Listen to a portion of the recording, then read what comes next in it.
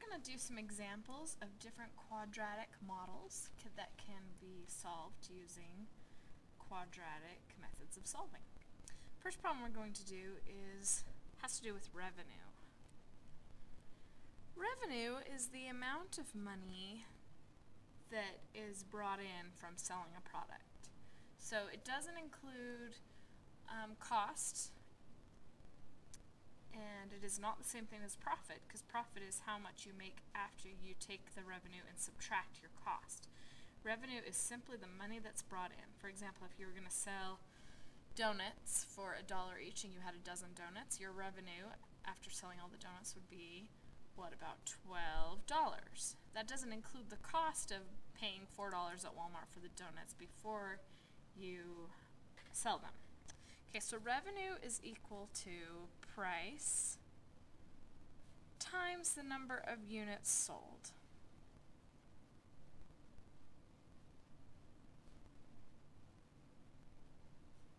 For example, 12 donuts at $1 each would be $12 in revenue. Let's abbreviate this with just some variables. So R for revenue equals P for price times X per unit. This particular problem, I'm actually going to provide you with an equation for the price. So, if price can be modeled with the equation P equals negative 1/6 X plus 100, then what would revenue equal? Well, revenue would be equal to the price, negative 1/6 X plus 100, times the number of units, X. Now, of course, the fact that X is in the equation at all tells us that the price of the units has to do with the number that is sold, which is a basic concept of economics, that the more you have to sell, the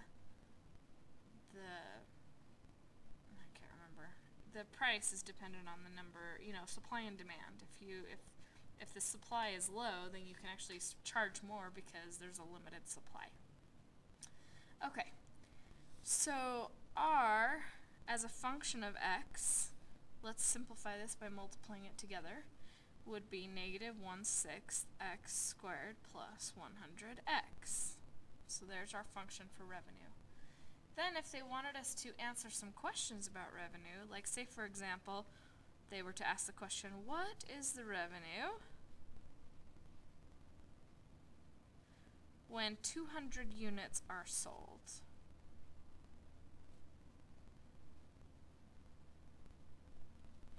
That would mean that we are plugging 200 in for X into our function.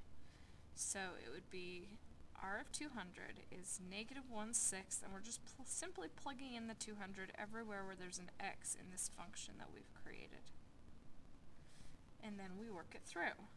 So negative 1/6 times, this would be 40,000, right? Plus 2 times 1 is, no, we'll have 4 zeros, but plus 20,000. Well, what's 1/6 of 40,000? So we divide that by 6 and subtract it from the 20,000.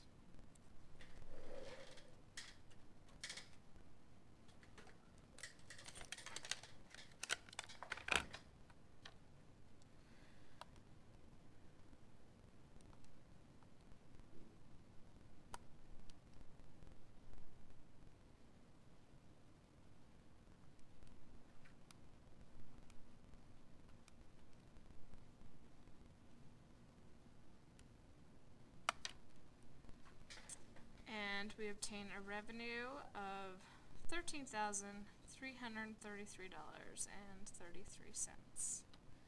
We can also use this function to help us figure out what price would help us to obtain the largest revenue. So that would be finding a maximum. So since this is a quadratic, when will revenue reach a maximum?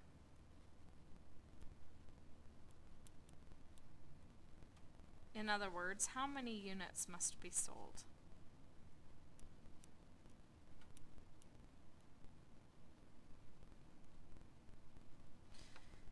So to do that, we look at our function that we figured out earlier, and we want to find the maximum, which is simply the vertex. So all we have to do is find the vertex value, which would be negative b over 2a. So the b is the number next to x, that would be 100, so negative 100 over 2 times a, and a is our negative 1/6. That means we're taking negative 100 and dividing by negative 1/3. Well, when you divide by fractions, we can copy dot flip. So copy the numerator, and then instead of dividing, we multiply the reciprocal of the denominator. So the maximum revenue is reached when 300 units are sold. What will that maximum revenue be? Well, that is the y value of our problem, so we plug that number in. R of 300 will give us that value. So negative 1/6 times 300 squared plus 100 times 300 will equal